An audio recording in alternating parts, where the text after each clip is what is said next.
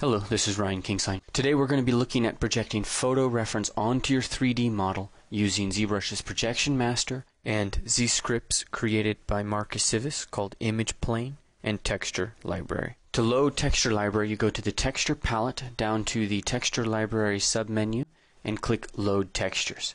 This will open up a browser. You select the image that you want. You can click the little magnifying glass to see a larger view of it in the left pane. And then just click the image itself to load it inside of ZBrush. So we're loading a side view, a 3/4 view, and a front view. First thing that we're going to do is to size the canvas to the size of the images. This way we get the very best pixel to pixel transfer. Now we're going to start with the side view, and we're just going to fill the background with it. So we select the side view in the texture palette and then press Texture, Crop, and Fill. Then we load our 3D model onto the canvas in the exact same layer and position it. We don't have to be precise here. We want to just establish a general placement because we are going to be stretching this texture around to fit the model. You might also want to go into the Transform palette and press dots. That way, anytime you rotate the model, it'll convert to a wireframe view to let you see the texture behind it. Okay, so we're going to clear the image from the background. We do that by pressing Control-N, or going up to Layer, pressing Clear. And now we're going to drop it into Projection Master with Colors on, Double-Sided on, and Fade on. Now we're going to select our side view image, and we're going to use another script by Marcus Civis called Image Plane. What this does is takes a 3D plane, sizes it to the exact size of your canvas, and puts the image on there as a texture. We turn RGB on, we set Z intensity to 0, and go into edit mode. Then we press the Move button and get in there and start to move, push, and pull points around. So here I'm adding more geometry so that there's more points to be pushing and pulling. Again, we're using a 3D plane to project our image onto our model.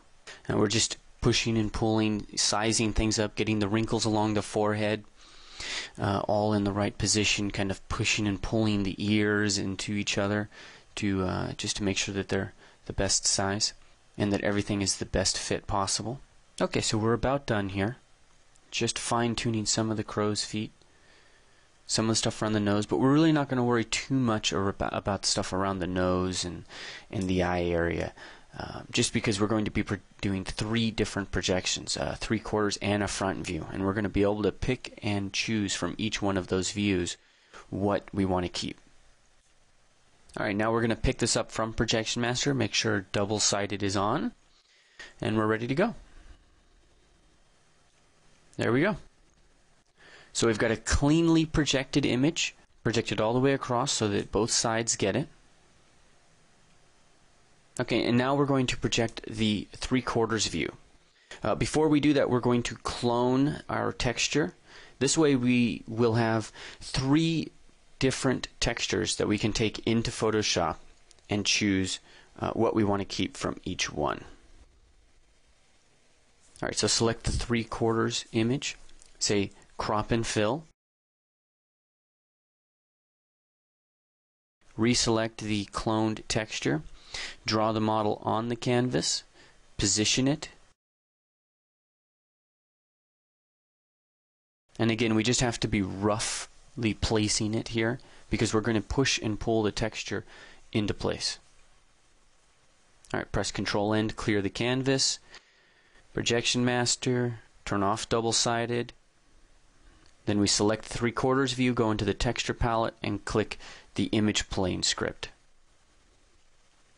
Set our Z intensity to 0, turn RGB on, go into Edit mode, press the Move tool. Now, when the plane turns into a wireframe view and starts to rotate, that's because I haven't selected one of the vertices. So all I've got to do is make sure that there's enough geometry in there so that I'm actually selecting the vertices themselves.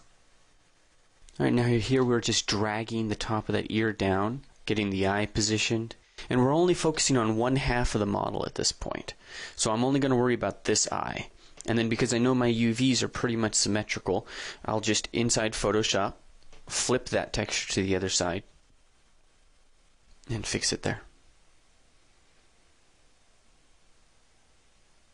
Now we're just adjusting the nose, putting the nasolabial fold into the correct place, lining up some of the wrinkles with the corner of the mouth. And again, there are certain things we're not worrying about. We're not really worrying too much about the tip of the nose.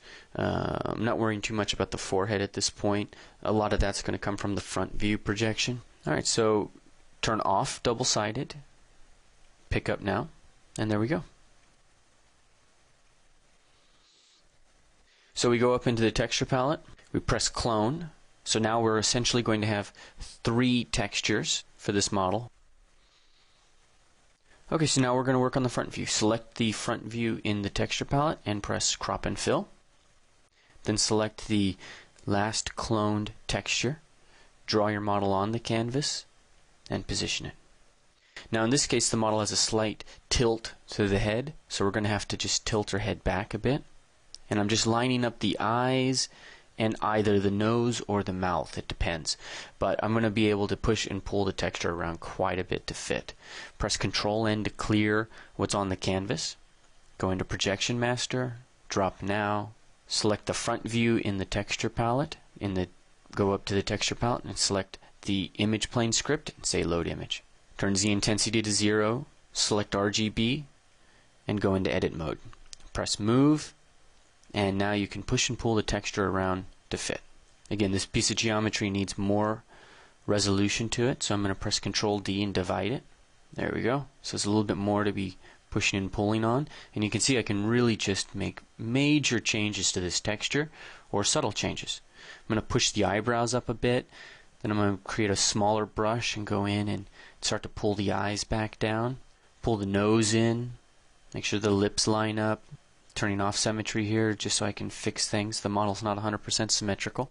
Now when we're working on the front view, we're not going to worry about things like the ears or the sides of the face, because that's already been taken care of in the other projections.